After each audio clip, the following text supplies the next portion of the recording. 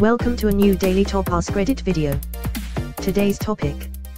What famous person has done something incredibly heinous, but has often been overlooked? Steven Tyler got custody of his 14-year-old girlfriend so she could go on tour with Aerosmith and be together. Her parents consented. Oh, it gets even better worse. She got pregnant when she was 16. According to her, it was a planned pregnancy. He told her he wanted to start a family and propose.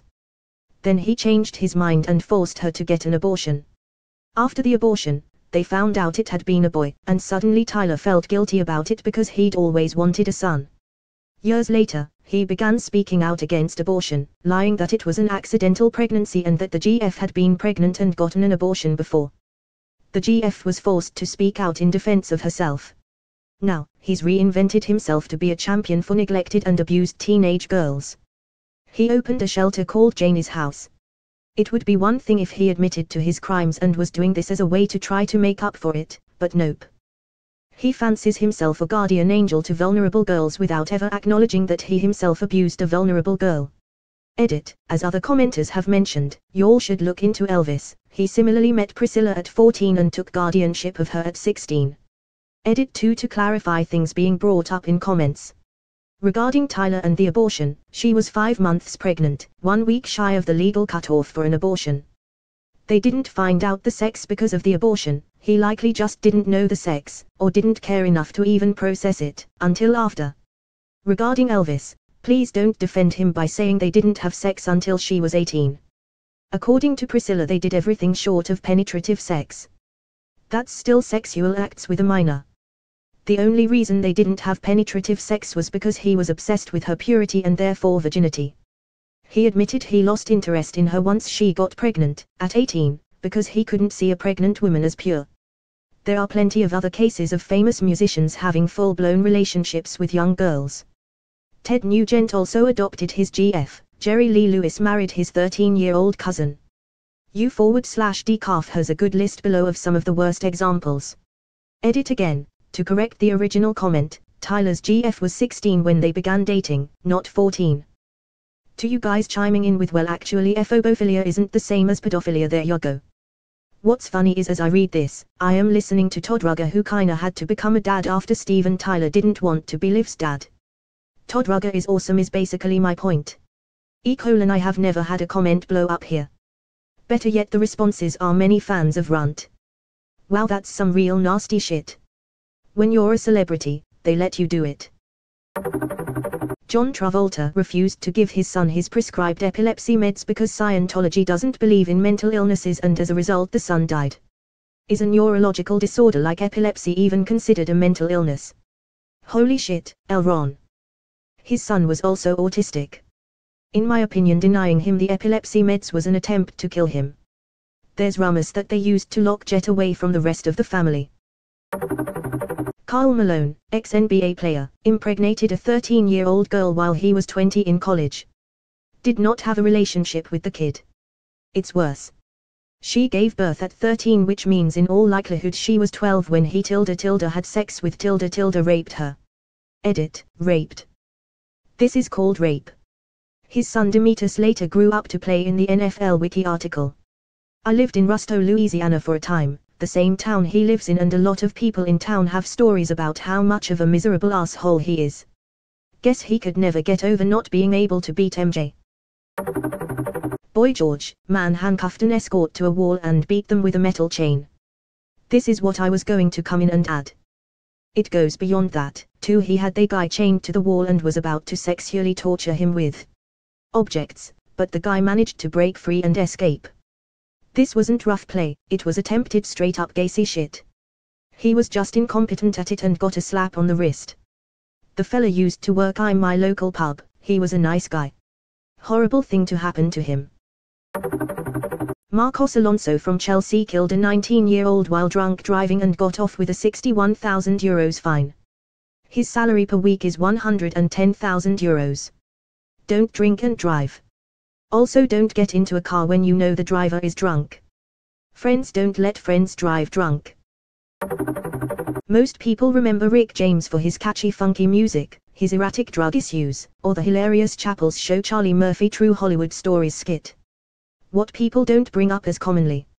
In 1991, James and his girlfriend Tanya Hijazi were accused of holding 24-year-old Frances Alley hostage for up to 6 days, tying her up, forcing her to perform sexual acts, and burning her legs and abdomen with the hot end of a crack cocaine pipe during a week-long cocaine binge. He faced life in prison for kidnapping, assault, and torture but only received a 5-year sentence and ultimately served 2 years total. I feel like that was a pretty heinous series of acts that have been often overlooked over the past 30 years. I've been on a binge watching In Living Color. They actually did a sketch on this. They have quite a few sketches about topical things from the early 80s that would never be on network TV today. I was on a plane once with Will Huiato and he just sat there with his headphones on watching a movie. He did try to entertain all the other passengers with his witty banter and regale us with stories from Star Trek. Nothing. Just sat there in silence and politely stood up when the lady on the window seat needed to go to the bathroom. That sick fuck. If that doesn't deserve a shut up, Wesley, I don't know what does. Steven Seagal is a serial rapist and a fraud. I recommend the Behind the Bastards podcast episode about him. When I was training in Aikido in the 80s, the head of our style was Fumio Toyoda. He would come to do seminars like twice a year and we all would go out to eat and he would tell us stories. Well, Shiha was the person that Seagal got his first Dan from. Shiha told us when he was in Chicago to film his first movie he took Shiha out for dinner. We were told Seagal was so full of himself that Shiha considered him an asshole. It takes a special kind of person to make an ass of yourself in front of your Caesar. As a person in the film industry, it is well known that Steven Seagal also beats the living shit out of stunt guys for real. In the movie Under Siege, he TKOs like 4 guys, throwing them into the wall, and kept saying "Get me another one." I got from that. He is not a good person. If it helps, I just read Seagal's page and apparently when he was a stunt coordinator for Out for Justice, he claimed his Aikido training made him immune to being choked unconscious. Well, one stuntman, Gene LaBelle, took him up on that. Not only did Seagal lose consciousness, but he also shit his pants. Then he tried to call LaBelle a call liar. Rhoda Rousey, who was trained by LaBelle, reportedly declared if Seagal says anything bad about Gene to my face, I'd make him crap his pants a second time. Literally anything Chris Brown has ever done fits here. Police report regarding Chris Brown and Rihanna. Christopher Brown and Robin F. Rihanna have been involved in a dating relationship for approx 1.5 years. On Sunday, February 8, 2009 at 00:25 hours, Brown was driving a vehicle with Robin F. as the front passenger on an unknown street in Los Angeles. Robin F. picked up Brown's cellular telephone and observed a 3-page text message from a woman who Brown had a previous sexual relationship with. A verbal argument ensued and Brown pulled the vehicle over on an unknown street, reached over Robin F. with his right hand, opened the car door and attempted to force her out. Brown was unable to force Robin F. out of the vehicle because she was wearing a seat belt. When he could not force her to exit, he took his right hand and shoved her head against the passenger window of the vehicle, causing an approximate 1-inch raised circular contusion. Robin F. turned to face Brown and he punched her in the left eye with his right hand. He then drove away in the vehicle and continued to punch her in the face with his right hand while steering the vehicle with his left hand.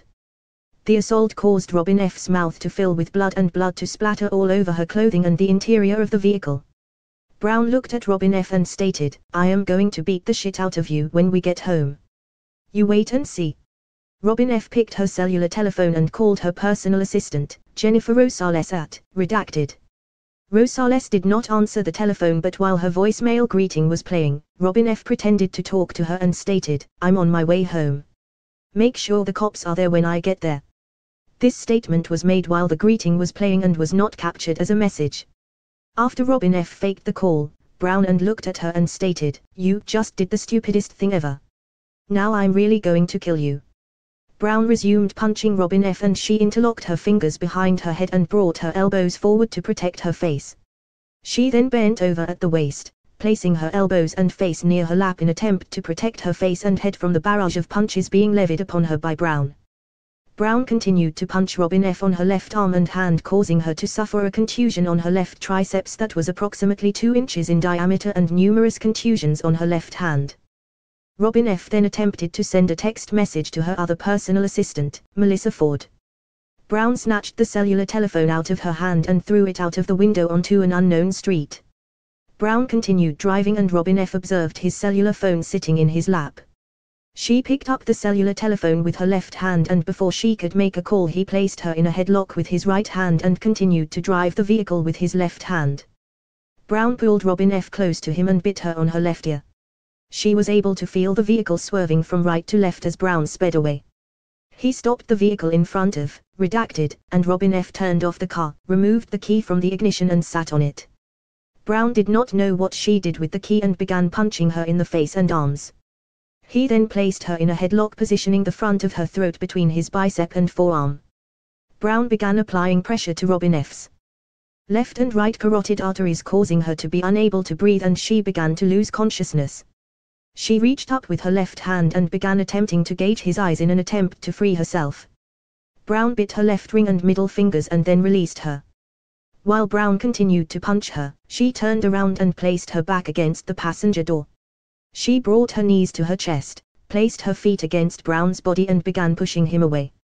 Brown continued to punch her on the legs and feet, causing several contusions. Robin F. began screaming for help and Brown exited the vehicle and walked away.